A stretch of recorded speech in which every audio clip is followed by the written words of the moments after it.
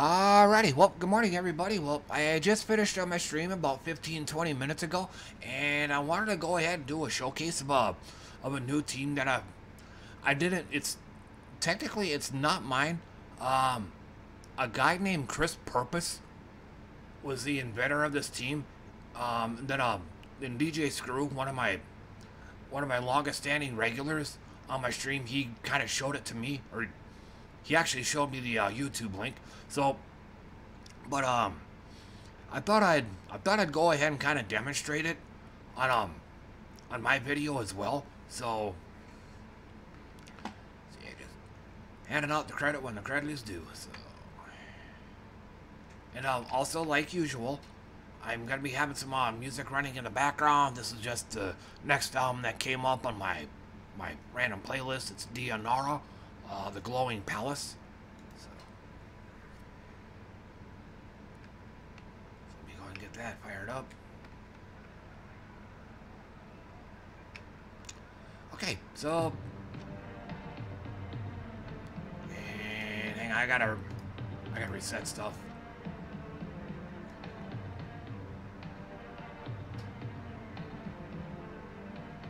Oh, it was over here. There it is. So I don't know what he called it, but I just call it the king and or the queen and king, which just made sense at the time. But I might explain more about it as this video goes on. But this is actually going to be one of those teams where Queen Beatrix, like an all-time classic here, it's actually going to be in more of a support role than an actual, like, straight-up damage dealer. So, where most of the work, barring a few exceptions here and there, is actually going to be done by this guy here, the Great King. I managed to acquire him yesterday, I think. So, the kind of big thing here is, the big one here is he gets 2 magic, whatever, matching 4 or more gems. And then he can destroy all gems of a chosen color. And there's gonna be a drawback or two in this. I'll explain more later. All enemies of that color take true damage and are mana drained, silenced, and frozen. So yeah, some pretty serious shit there. And then the rest, you know, Wand of Stars, so, and another all-time classic, Leprechaun.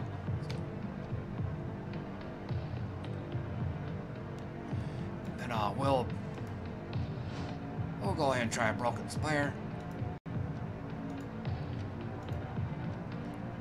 Now, like I said a few moments ago, one drawback of the Great King, because of how his ability works, it's gonna be very team dependent. Like, it's less ideal, but still doable. Like, you want to have as many troops of one color as possible in order to get the most out of this ability. So, whereas, like I said, I got 2 red, 2 blue. So, and then, but yeah, you want as much color overlap as possible.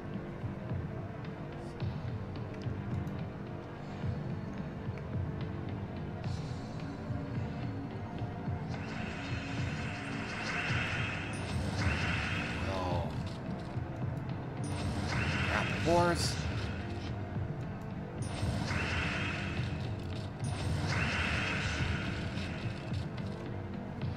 Okay, so, and I said it was red and blue, and since my cursor is here at the moment,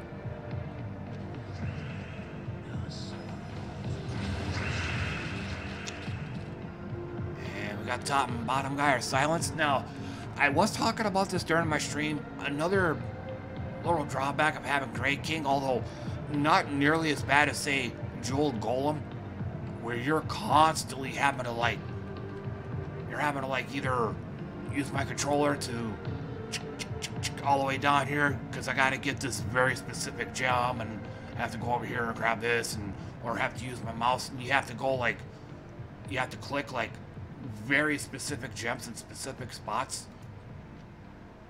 He kind of has this, but not nearly as bad. Because you can,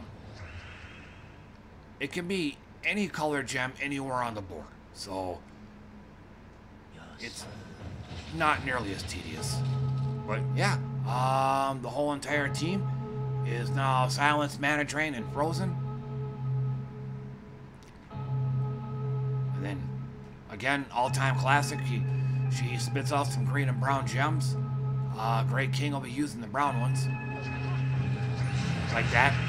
So, it's like I said a few minutes ago, this is one of those few teams I can think of where Queen Bee is actually going to be playing a support role. And like most all other teams I have with her in it, she's like the main damage dealer. So, not so much with this team.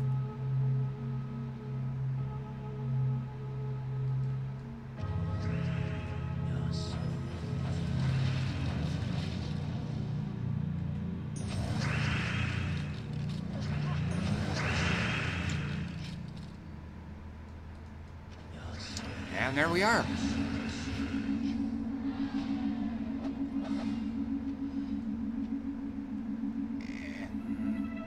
And we got red and blue.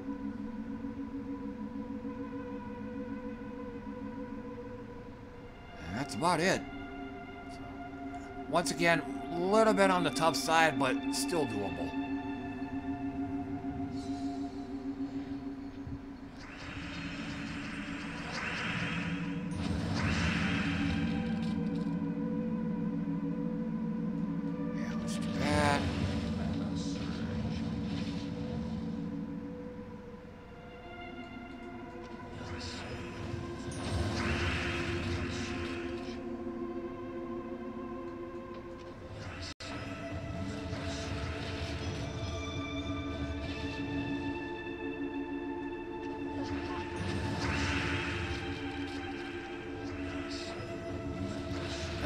When possible, but I'm usually in too much of a hurry to really pay attention.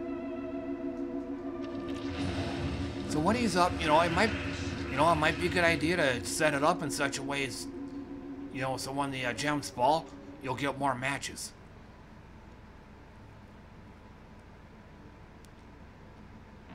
But like I said, I'm usually in too much of a hurry to really pay attention.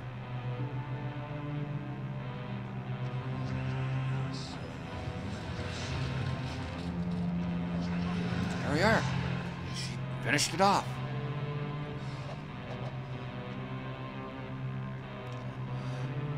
And now, another big drawback with this is, elves can create a real problem for this team. Why? Because a lot of elves are immune to Mana Drain, Silence.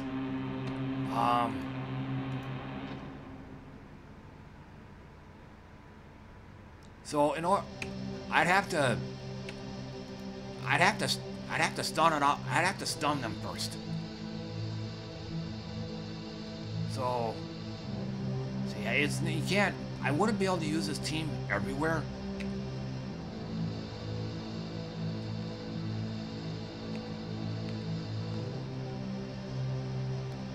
But let me try them out in PvP. I was doing this earlier today, so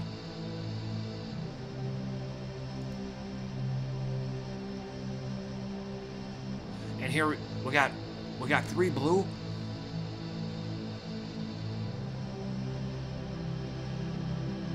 And then normally I'd steer clear of elementalist classes. But I'm figuring since I have Wanda Stars and Queen Bee, things like this might be a bit more doable.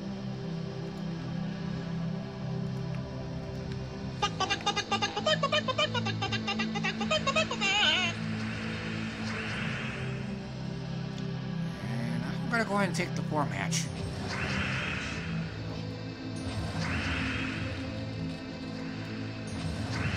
That helped. So, blue.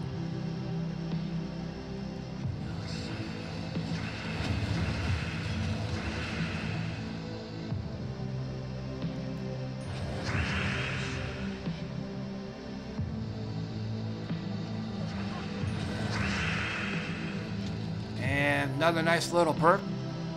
This is oh,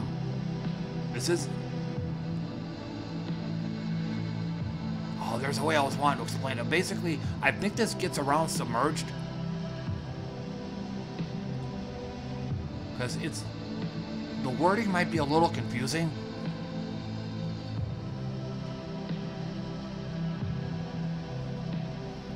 Yeah, it's targeting each enemy of that color individually.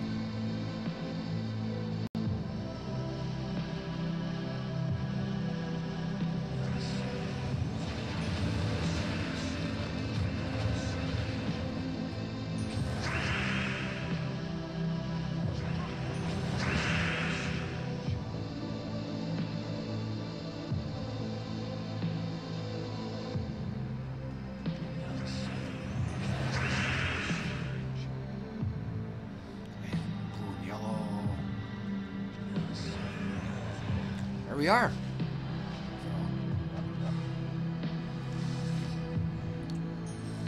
And then for, I think it was this team here. Yeah, so this is definitely undoable because you only have 2 green. Oh wow, never mind. 2 green, 2 red, 2 brown. Kind of on the border. But let's go ahead and do it anyway.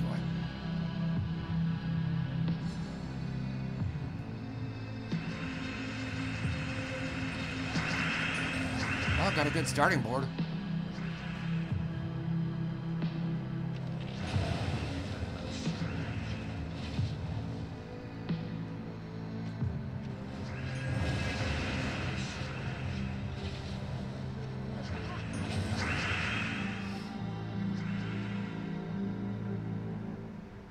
Yeah, String Fiddler's immune to silence, so let's go with brown.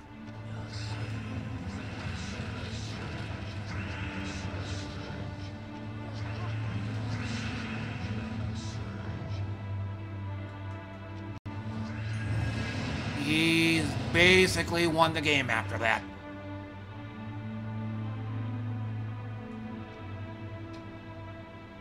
And again, maybe not him, but yeah. Same thing, he's an elf. Another elf. He's completely impervious.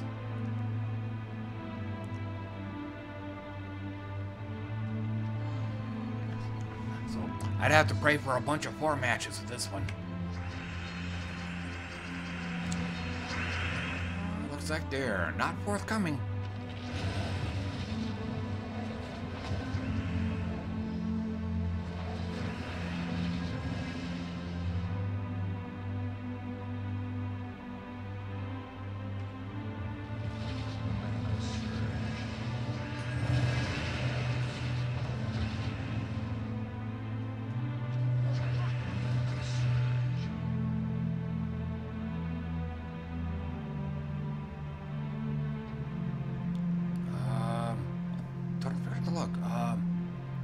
Yeah, this was a bad one. I'm thinking purple. Yes.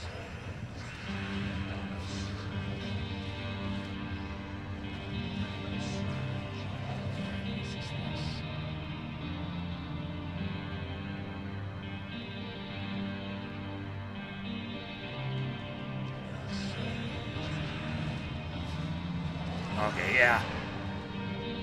Should not have bothered. So, here, we'll go with this one. Going for that pity win.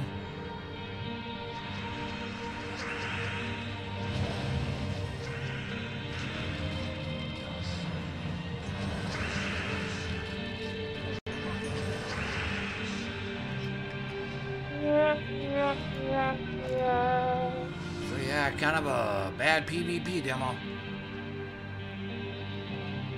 But this is a good one right here. 3 of them are green, so...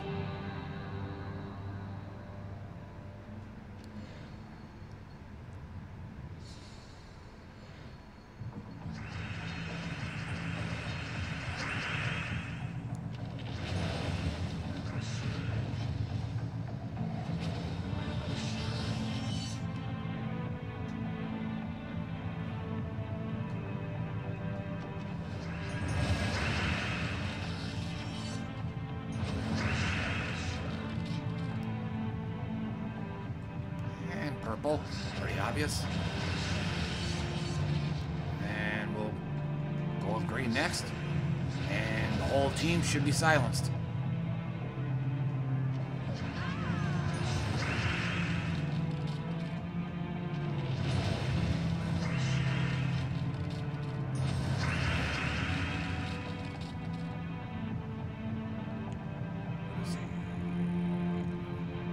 Let's go with red.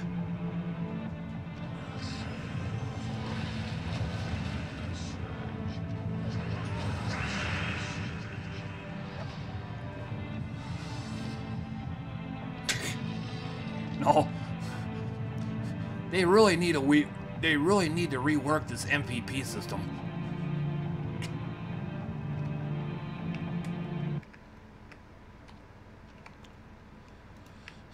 Okay, so I just wanted to do a quickie dicky demo of that team, so